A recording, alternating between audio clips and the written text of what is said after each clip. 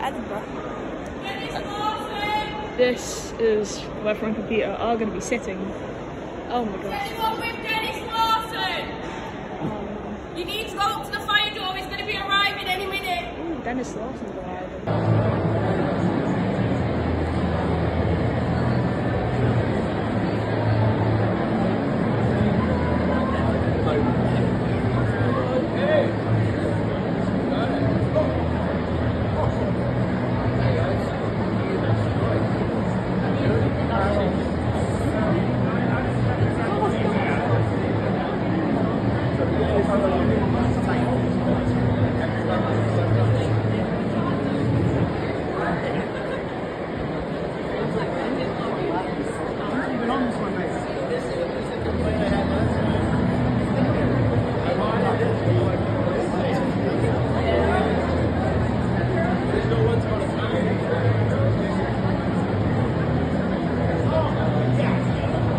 Selfies.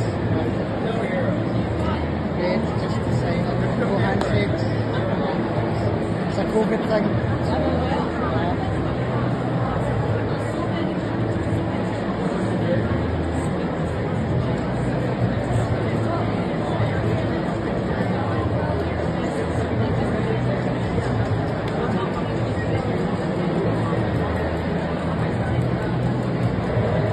What are you going for anyway? I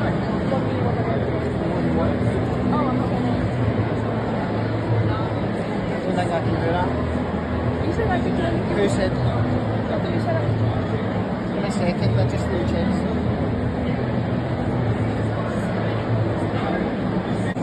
Keep it as quick as you can. Okay, go it. I'm filming it, mate. I'm filming it.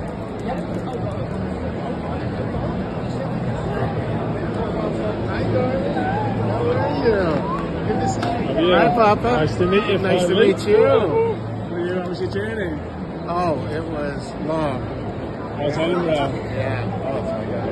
But it's okay. And then now we've had a little bit of time to look around and see some castles, some countryside. We summed up yesterday, so we're staying in a hotel just by the airport here. About a 5-hour drive. Yes, yeah. And then, You behaving yourself? Yeah, I'm ravished. so she's been super excited. It's unbelievable. And you've obviously got a busy day ahead of you now. Yeah, we do. Yeah. So we're here for 2 days. Are you going to go anywhere else? Are you gonna... Well, do you know, we had a walk around Edinburgh last night, because I've been quite a few times, and I think it'll take her a few hours to come down after today for meeting it. What? Yeah, I got some presents for you. I went last year to a lovely little job around where I want you to have this. The railway station that you've been learning to pronounce. Oh, that's cool. I need my glasses. Keep these in the Ziploc bag. Okay. Wow. Can you say it, Amber?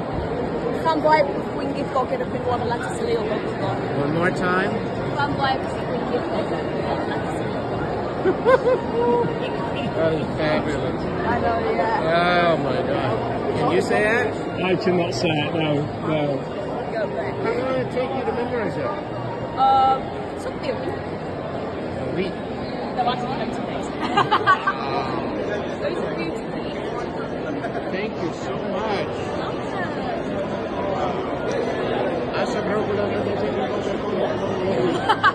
She's paid to do a picture as well, so she's going to give you the picture when the queue dies down, if that's okay. Sure. Thank you for being here and being so enthusiastic. Peter, how are you? Pleasure. How are you? How was the journey? Yeah. How's Edinburgh?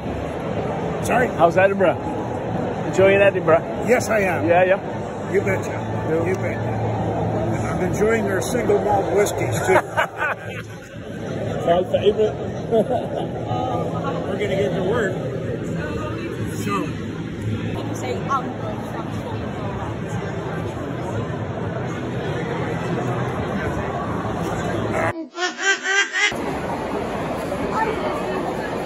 Great. Hi, Jodie.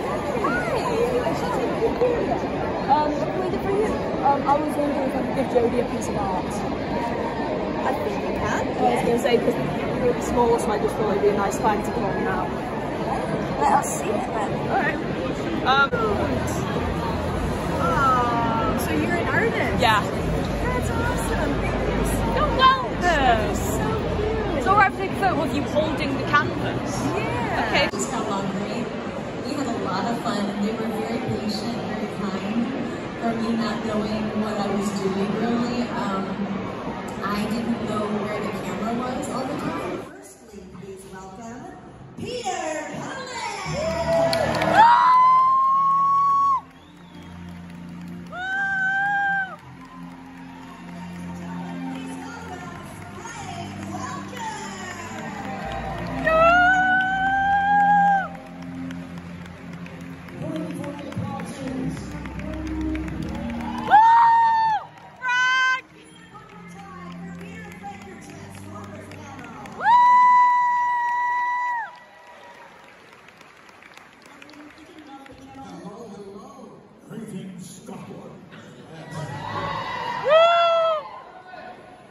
Give it up one more time for your panel. This is going to be so much fun, you guys. Yeah! Two of my favorites, not that I should be playing favorites, but I adore both of you. This is going to be so much fun. I just wanted to get a couple questions from me first, then we're going to let you guys ask some questions on the microphone right there in the middle. But first of all, gentlemen, how are you enjoying Edinburgh so far? I'll start with you, Mr. Cullen.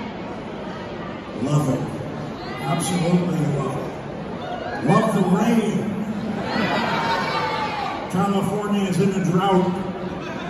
Rain is like gold. I love it. Oh, yeah, fantastic. The scenery, the water pool. Oh, the people. Wow, everybody is so nice. Very, very friendly. Extremely difficult to understand. And that, you don't even have to be from Glasgow. We still don't understand. But we love the accents, as we said when we were in Liverpool. The accents are fantastic. You just sit and listen to people talk. Wonderful. And cobblestones. And lots of, yeah, absolutely. The clouds and the rain just get so good.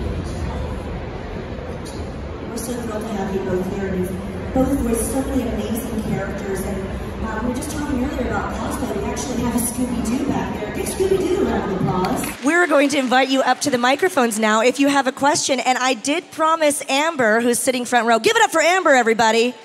She is such a fan of these two. And of course, Frank just met her before. Amber, would you like to be our first question of the day? All right. Yes, please. Yes, please. Hi, Frank. Hi, Peter. Hello, Amber. Hello. I was wondering, Frank, for you, quickly, what was it like working with Elvis on The Trouble with Girls in the 60s? Wow. Love the question. And it was an amazing, amazing event for me because I was a big Elvis fan growing up. And he wasn't that old when I worked with him, but I was just, you know, like this was one of the first films I worked with or did actually, and worked with him. But when I met him, we never got a chance to rehearse, and we did a scene on film. So they said, you know, Elvis is coming. We don't have a lot of time to rehearse. Here's what you do. You pick up the suitcases, you go up the stairway, and then Elvis will follow you, and then, well, that will be the scene. So we'd never even had a chance to say hi to him, and there was this little square about from here to here to here to here, and four of us and Elvis. So we're going up these stairs and going up these stairs, and he's right behind me, and all of a sudden the door opens, and Elvis is right there. Oh my gosh, it was so amazing. And he looked fantastic. He'd just gotten back from Hawaii. He had jet black hair. He had a burgundy blazer, gray pants. Anyway, he looked fantastic. For 7 weeks, I got to work with him, and the first week we were just, everybody was in awe. The second week, we started playing football at lunch, you know, and that's the kind of guy he was. He was really, really, really nice guy, and a lot of fun, and he liked my choking dog. The producer said, hey, Elvis, Frank does a lot of noises and sounds, and he does these dogs. Would you like to hear him? I said, yeah, man, I'd like to hear that. Let's hear those dog sounds, Frank. Okay, Old Dog in the Morning. Dog with a flea. Dog choking on a flea.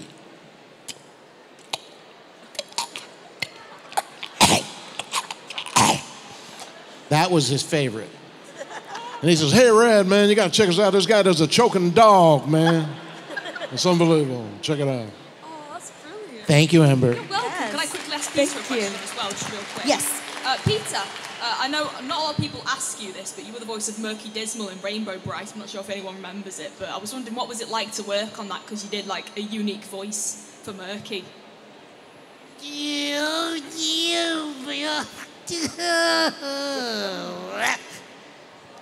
It was fun. I was doing a takeoff of an American comedian named Jackie Gleason. And he did a character called, I think it was Reginald Van Gleason. And you, how sweet it is. And Dismal, Murky Dismal's, well, I don't know, his sidekick was somebody always fouling up. And so I always had the opportunity to go, you are so stupid. Boy, that's hard. Yeah, it was Lurky. Boy, I haven't done that in years. Thanks, Amber. You're Thank welcome. you. Yeah, that was Lurky voiced by Pat Fraley. He was the sidekick in the show. Lurky, the little brown creature thing. Pat Fraley, one of my favorite people in the world. Yeah. And we say hi to Patrick. Wish he were here. Wish he were here. We'll do. We'll pass on that message. Hope so. Thank you both. Thank you, Amber. Great questions. Thank you, Amber. Thank you, Thank you. Thank you, Pop. He shall return and conquer the earth. We will take over the universe.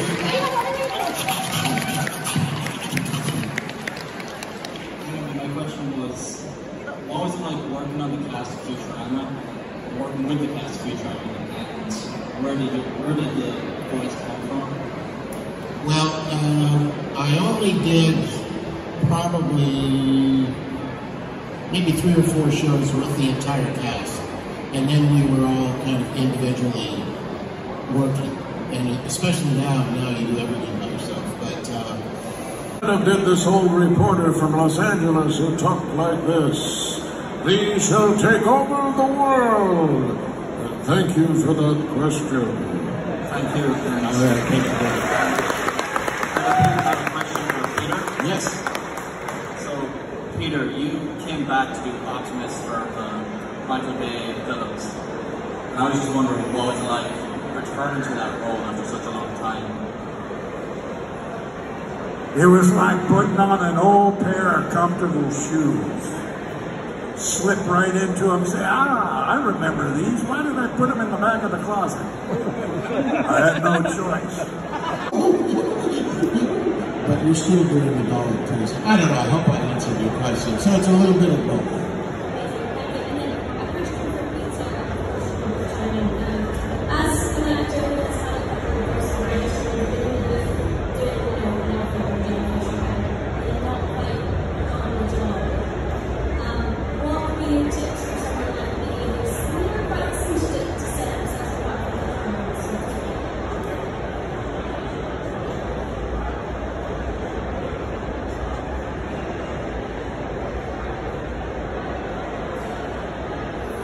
Well, there are a lot of jobs I didn't get, and your reaction after everything that happens in that movie, in regards to the characters being killed off.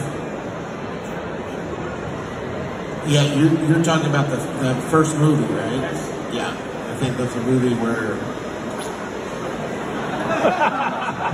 Frank and I were reading the script, and together we were in the green room or wherever we were. Yeah, let me just preface this a little bit by saying that I shouldn't tell everybody this, but what the heck, you know. we as actors, I mean, you imagine you slave over your scripts and just, you know, the night before and you work them. Well, Peter and I never read the scripts till we get there. Because most of the time they're changing things all the time, and we don't want to get stale, we want to be, you know, fresh, and so we hadn't read the scripts, so I'm breezing through the script and I'm looking away and I get to about, page 10. And I'm looking down the next line, Optimus Prime takes deep breath, starts to gasp, and dies. And I looked at, hey Frank, what page are you on? I said, go to page 10. I said, well, what's up here? He says, I'm getting smacked. I had no idea. That's it, I'm out of here. What? And I think the second part of his question, too, is how do you feel about what the middle-aged parents, when they were looking at that? Is that what you think is what parents felt when they saw what happened to you in the film? How did it make you feel? Well, if they could feel what I felt, they felt really bad. Yeah, well, I didn't cry, but I just looked at it and I said, gee, what did I do wrong? I was very sad. Sounds like this. Hello, everyone.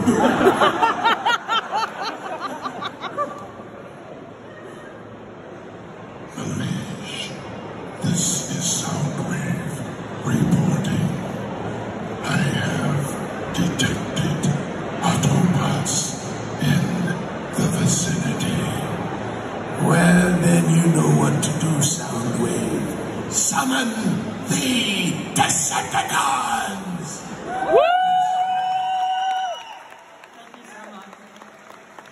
It's so good.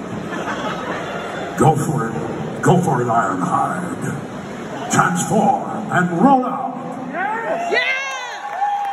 Fireworks for fans here in Edinburgh. They're going to head back to the photo op and autograph area.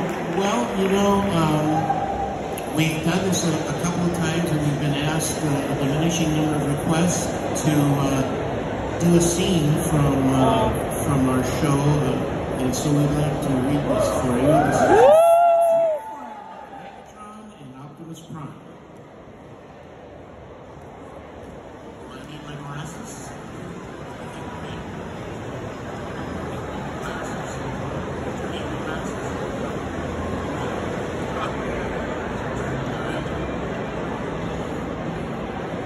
So here we stand, leaders of the Autobots and Decepticons.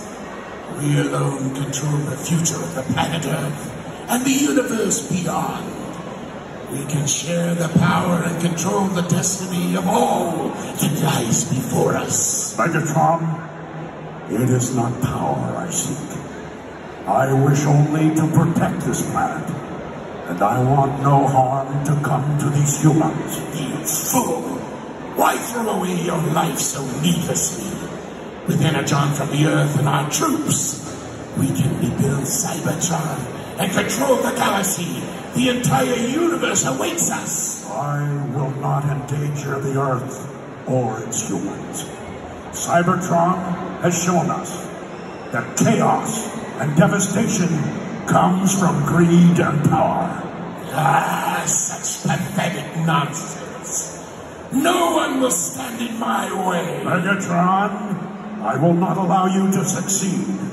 One shall stand, one shall fall. So be it. Power through tyranny! I will never give up hope that one day we will all stand as one. Until then, Autobots, roll out! Thank you very much.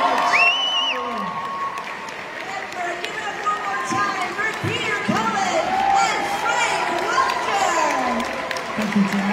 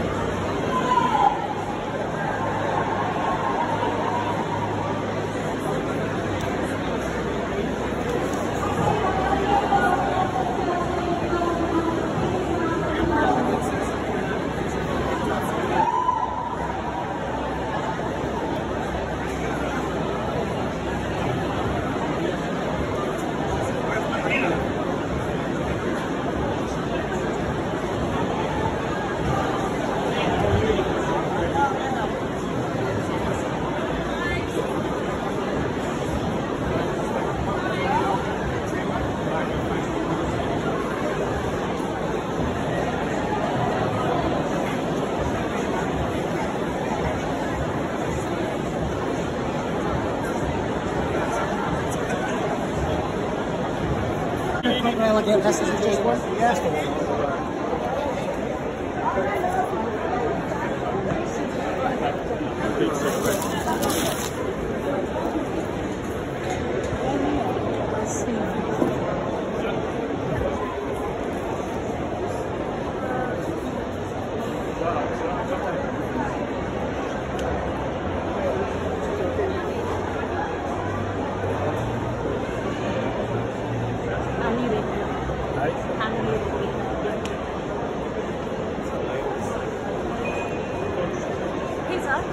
Before you go, can I just quickly give you this piece of art? I'll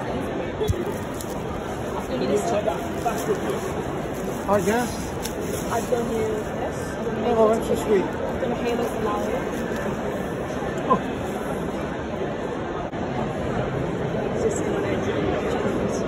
Oh! And the joke. Hello, Papa. Hey guys, Amber here. I'm just doing a voiceover at the end of this video just because it's more easy to explain how exactly my trip to Edinburgh went. Now I know this vlog is extremely overdue and I'm very sorry. I've been busy with college and battling illnesses and everything like that, so everything has been all over the place for me, so do forgive me for that please. And also like editing other things for YouTube like my interviews, everything like that. But honestly, Edinburgh Comic Con was one of the best Comic Cons I've ever done. I mean, it was worth the 5-hour drive. I met people like Jodie Benson, Jay McCarry, Roger L. Jackson, I mean, Peter Cullen and Frank Welker. Just so many great people. And it was such a big venue, you know. All the space was utilised. And it was just... It was in such a great environment, you know, you could just be yourself without having to worry about anyone judging you. I mean, I've had comments on Facebook saying that they saw me at the event and they saw how happy I was, and that's what Comic Con's all about. And just to make people smile simply is just amazing, honestly. And meeting Frank and Peter was probably my favourite part of the event. They were so welcoming, they were so lovely, kind. They literally got up from their tables to come and see me as soon as they saw me for the first time. That was on a Saturday. And honestly, I could not have had a better weekend than how that went that weekend. The best part, I think, like, out of everything I did that weekend was literally just meeting Frank after, like, 2 years of not seeing him in person. Only seeing him over video chat. And just every time we saw each other, we would point and smirk at each other, even if it was through the photo op curtain, or if I was going past his table. If he just caught me out of the corner of his eye, he would immediately catch on, and oh my gosh, he was so funny. And Peter was as well. Like, I literally spent 5 minutes talking to him outside the photo op curtain, and I got to tell him more about myself and everything along those lines, like my career, and he wished me luck, and oh my gosh, he was so sweet. And Frank signed my script as well, so they were both really sweet. I mean, I haven't got as much of a friendship as I have with Frank for Peter, so I'm trying to build that up, you know, a little bit at a time. Honestly, really surreal, like, just at that moment. I just wish you could go back and relive memories, because honestly it was really fun, and I could have not had a better time, if that's the right saying. So with that, I'll leave it there. I'm sorry I didn't film much. I was mainly just living in the moment for it. But with that being said, thank you for watching and take care. I'll see you around. Bye.